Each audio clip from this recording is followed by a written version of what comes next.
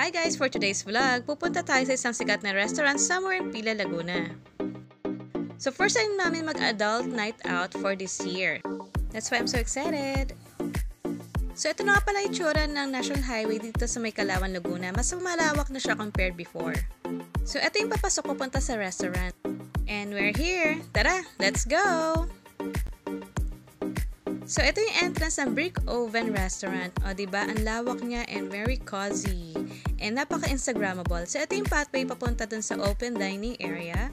I really recommend this place kasi okay yung ambience niyan. I think this is the best place to date your girlfriend or your boyfriend, friends or families. Meron din sila ditong wishing well. And unfortunately, hindi ako nakapaghulog ng coins to make a wish. Well, anyway, so yan. So, ito yung tsura ng open dining area nila. O, diba? Napaka-instagrammable. And meron din sila mga live performers dito. So, you can also make a request or suggestion kung anong gusto nyong songs na kantahin nila. So, yan. So, meron sila dito mga instagrammable corners. Pwede kayo mag-picture takings dito.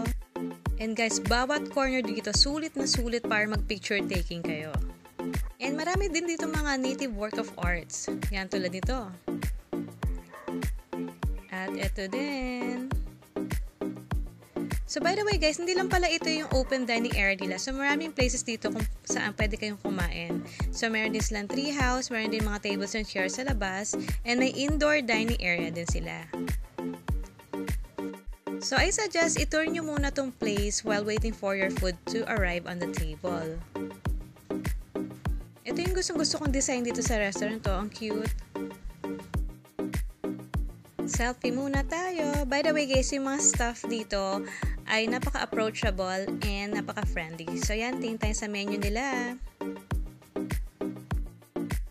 So ito yung kanilang menu at yung appetizer nila. Meron silang bruschetta, meringue fried, burgers, iba't ibang klase ng salad.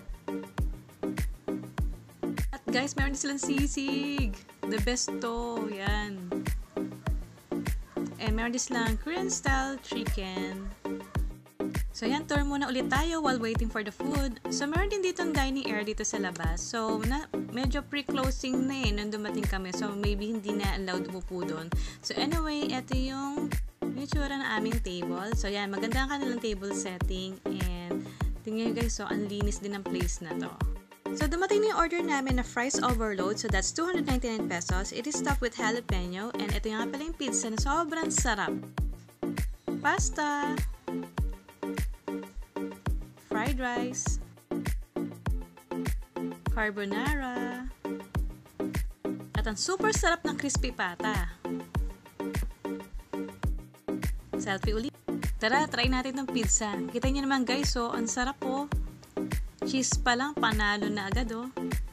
Yummy!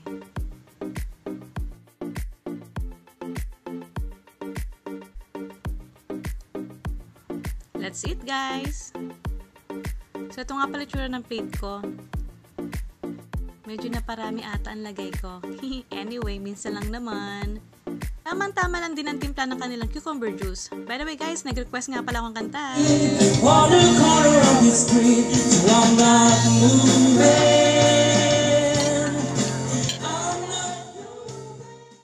Ito, tikman na natin crispy pata with rice. The best talaga to. So ito naman, try natin pizza. Walang biro guys, ang sarap. Promise, hindi siya tinipid sa ingredients. The best. So guys, try naman natin itong bruschetta. So yan, so of all the food, ito yung pinaka nag-stand out sa akin, the best. So that's Italian food made of grilled bread. Nag-request ulit ako ng aking favorite song. I'm tumingin sa aking mata.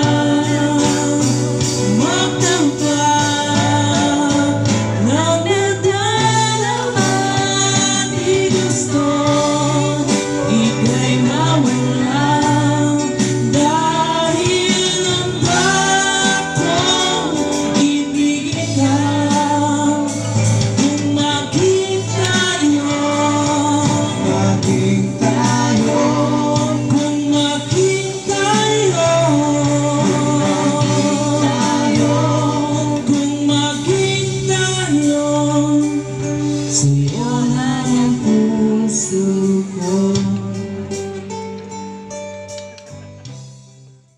Diba ang ganda ng song? Lord, 7 years na akong single, baka naman.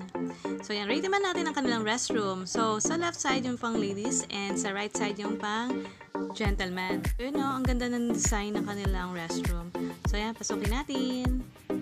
So ang rate ko dito is 8 out of 10. So okay naman siya, may bidet, malinis. Kaya lang, hindi siya advisable pag gusto niya mag-release kasi medyo low yung pressure ng water. So guys, ito pa nga palang ibang part nung sa restaurant. So ito yung sa may labas. So yan, so pwede kayong mag-picture taking dito. And ito yung indoor dining area nila. Ang ganda talaga ng mga work of art dito. Oh. Tingnan nyo guys, oh. Oh, ang ganda.